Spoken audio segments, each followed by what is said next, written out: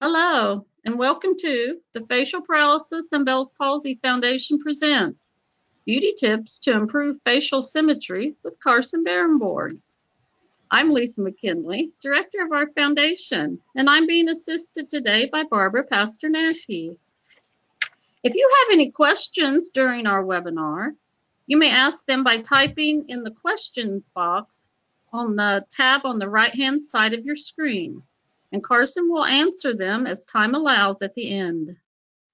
Now I would like to introduce our presenter today. Carson Barenborg is from Seattle, Washington, and she is a master esthetician and also founder of the health and beauty website, Beauty with Paralysis. We're so excited to have her sharing with us today. Welcome, Carson. Thank you for your introduction, Lisa. I'm so excited to be here today. I kind of started my blog wanting to figure out tips and techniques that would help me not only feel more comfortable in my own skin and more confident, but could also help improve the symmetry of my face. So I want to kind of discuss today the main techniques that have really helped me, and hopefully some of you will take away any of the techniques that I share and really enjoy doing them on your own after this. So let's get going. I want to start out by discussing one of the main techniques that I love doing, contouring. So basically what it is, it's a technique that is used to alter the appearance of the face or facial features. It has helped me, especially on my paralysis side, by creating more definition. And I usually will start out the contouring on my non-paralysis side, and then by mapping out this side, I'm able to assess where I should contour on my paralysis side. And this is a technique that can be achieved by using a liquid, cream, base, or a powder form. So there's really no rules when it comes to contouring. You kind of just have to figure out what works best for you. And so as you can see on the image on the right, this technique usually consists of using a light contour, bronzer, and a highlighter. The light contour adds warmth to your face so that you don't just have that severe bronzer look. It kind of adds more dimension and creates more of a natural technique in the cheek area, especially. That's where you want to add that warmth. And then the highlighter will help draw attention to an area of the face. So as you can see in the image, right between the eyebrows in this area, I usually like to add the highlighter right down my nose and right in the center of my chin and under the eyes. And it really just helps your eyes pop. And then the bronzer, which is the darker shade, helps create that dimension that we're looking for. And so I'm going to show you guys a video. This is how I contour.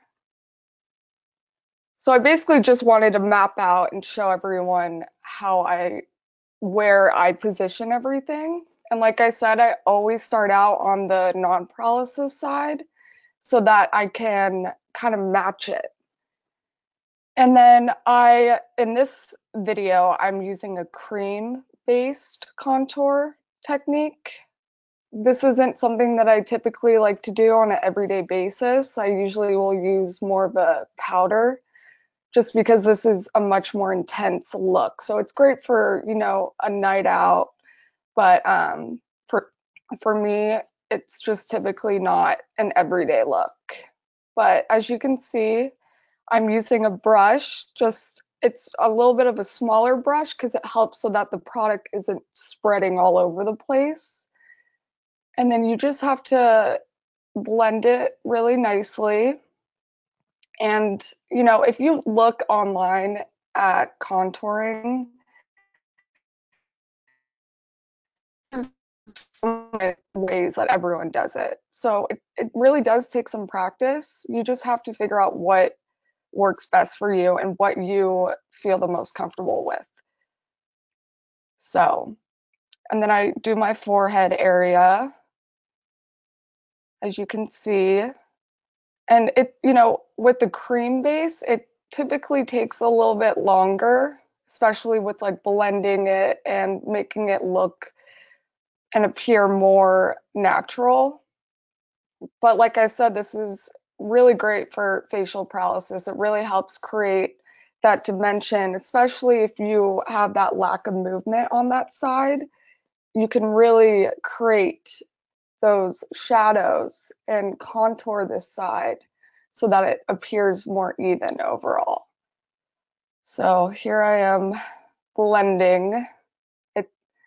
Yeah, so it definitely isn't the type of contour that I enjoy doing all the time, just because it is more of a severe look.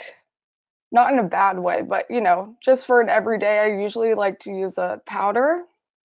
And then also what's great is online, if you can figure out your facial shape, there's actually images on Google that will show you like a face that will allow you to be able to map out exactly the areas that you should contour depending on your facial shape. So I'm still blending out that area, and it's great you can use any type of brush you want. Sometimes I'll use actually a beauty blender after I'm done contouring. And now I'm doing the jaw area, and I find that this is great because I actually have had a few reconstructive surgeries, and I've kind of don't have as much of a jawline on my paralysis side. So this will help create that look and create some of that shadow and dimension on that side. And so I think it's extremely beneficial for us that suffer with facial paralysis. So it's all about blending, and like I said, there's no rules when it comes to contouring. You kind of just have to practice. You can use any type of products. I really, really like to use, it's called Smashbox. It's a makeup brand, and this is their contour. It comes in like a trio, so they have the 3 shades in their cream sticks, but I also have their powder form. And the reason why I like that brand is because they actually have a whole step-by-step process with images of, okay, this is what you're going to do first, second, third. Because sometimes it does get overwhelming if you go onto YouTube and you're watching all these different women sharing different step-by-steps. It can just be like extremely overwhelming because you're thinking, oh, am I doing this the right way? Was I supposed to do that step previously or after? And so it's nice to use a product that has all of the step-by-steps for that specific product that you're applying. And so as you can see in the video now, I am contouring my nose area, and I actually use a different brush since this is a smaller area of the face. You want to be able to blend it effectively, and so I actually use a mini beauty blender. Like I said, you can use any type of brush, but it's nice to have, if you're going to use a brush, a much smaller, thin, delicate brush in comparison to when you're contouring the overall face, since this is a smaller area. And then once I'm done blending this area, I'll go over every area with a larger beauty blender, make sure everything is blended. My forehead, it's not as blended in the video, so it's important to, go over everything, and I'll highlight certain areas. And so that was just a brief contouring video with cream-based technique. Now I want to talk about magnetic lashes. I've discussed this on my blog, and I think that it's genius. It's so amazing that there's no glue involved. And for us women that struggle with that lack of eye closure, it's really hard to apply those strip lashes that involve glue or go and get lash extensions. Some people don't have that option, and so this is definitely something that I think that if you do struggle with that, this could be a really great option for you. And what I do like is that they don't destroy your own natural lashes. The only thing I have to be honest about is that this is definitely very tricky. Like this will take more practice and, you know, I think more practice than contouring because it's a little bit more difficult because you're putting the top lash and then you're pretty much sandwiching your natural lash by putting the magnet on the top and on the lower, and it kind of comes together. And it can be difficult because once you're placing the magnetic lash, the upper layer, it can move around when you're trying to grab the under layer of the other magnetic lash. But I think that it's a really great technique that, especially if you don't have the ability to go and, you know, wear strip lashes out, this is something that's awesome. And I think overall, lashes can really help with women that are suffering with synkinesis. It really helps create that symmetry in your eye area.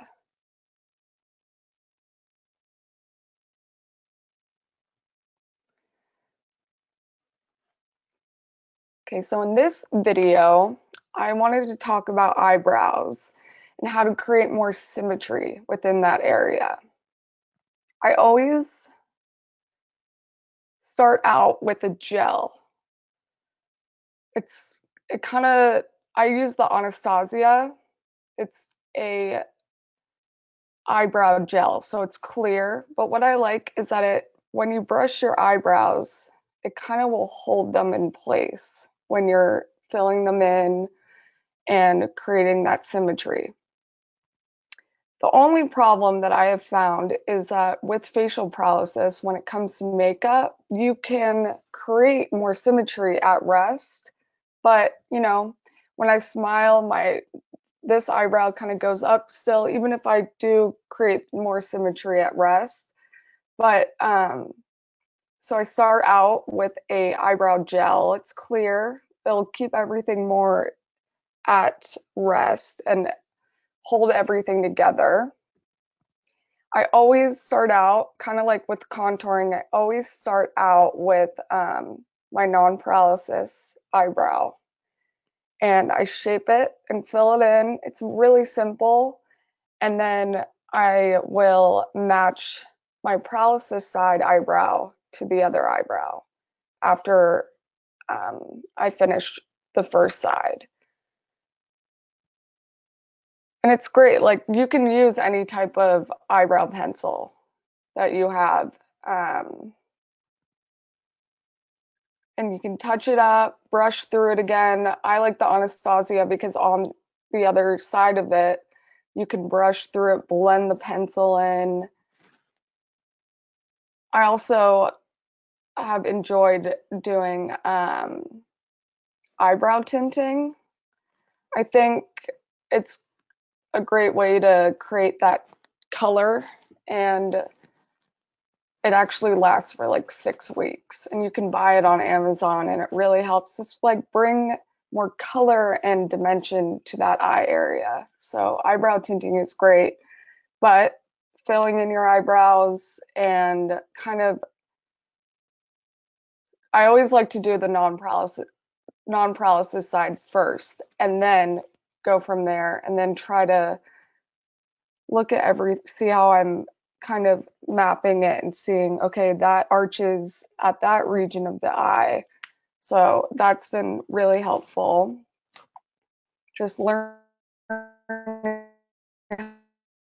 think it's important to realize that eyebrows are supposed to be sisters, not twins. They're not going to be perfect, and they're not going to be the exact same. So that's that. So I have some other beauty tricks that I would like to discuss that have really helped me. Those were the main topics. And then here are a few other ones that I really, really, really love. I just talked about this on my website, but it's jade rollers. They are amazing. I tend to like to use them in the morning after I get out of the shower, or I, just applied my toner and I'm using my serum. You actually can place your serum in certain regions of your face and roll your jade roller up. You will always want to do it upwards. So I have mine, and what I like to do is place a sheet mask on, and then I jade roll. And that's awesome because any type of product that we're using on our skin it's really just laying on the surface of the epidermis. And so jade rolling can help penetrate that skincare product even deeper. And so I really, really enjoy doing it with the sheet mask. It's cooling, it wakes me up, and you're getting more of the benefits of the skincare products, and it's increasing your blood circulation, getting all that circulation going in the face. It also has helped kind of tone and relax this side of my face, and I love it. And it has a lot of really great anti-aging benefits to it. So I really recommend getting a jade roller. I want to discuss cream eyeshadow. I now, I think in the last year, I kind of switched over to cream eyeshadow instead of using a powder-based eyeshadow. Um, my eyes, this one is very sensitive, and I just feel like with powder, it just is so uncomfortable. And that it moves around and it can get into my eye, and it can become very uncomfortable. But with cream eyeshadow, what is awesome about it is it doesn't move when you apply it. You just blend it nicely on the lid, and it's not going to move around. You don't have to worry about it getting into your eyes. And so that's pretty much what I've been using only for my eyeshadow is cream. I hardly ever use powder anymore. I know that everyone has their, preference, but I really enjoy using cream eyeshadow. I think that it's extremely beneficial for us women with facial paralysis because you don't have to worry about any irritations of the eye, and makeup is scary at first dealing with facial paralysis. And so the more that we are able to feel comfortable and think of ways to apply it, especially eye makeup, I think is great. So setting spray. I actually use the Urban Decay All Nighter. I have it, and I use it at the very beginning. I know people always say, "Oh, use your setting spray at the end, kind of finalize that makeup look and to hold everything in." But what I like to do is when I'm applying my foundation, I'll spray, instead of using water in my beauty blender, I'll spray this setting spray onto my beauty blender, and I kind of build with the setting spray throughout my makeup routine. And I really like doing that because you don't have to worry about anything moving around. And I have found that, on this side, if I'm having uncontrollable movement or, my makeup isn't sitting and holding in place as much as it does on this side, something that helps is a setting spray. It really helps kind of seal it in. Eye brighteners. These are extremely beneficial if you kind of want to create an illusion of eye synchronesis. So if you have an eye that's a little bit more, shut than the other one, I think that eye brighteners could be a really great option for you. You can use them in so many different ways. If you have an eyebrow that's lower than the other one, you can apply it below, like right below the eyebrow, or you can apply. There's just so many. There's no rules when it comes to makeup. I just love to think of different ways to come up with, especially with eye brighteners. I feel like there's just so many options and where you can apply it. If I am feeling extra tired and my Botox is worn off and this eye is especially more closed than my right one, I will apply the Eye Bright Benefit that's in the photo to both eyes, but I'll add extra to my left side. And it really does create an illusion. I swear, it's pretty crazy what makeup can do these days.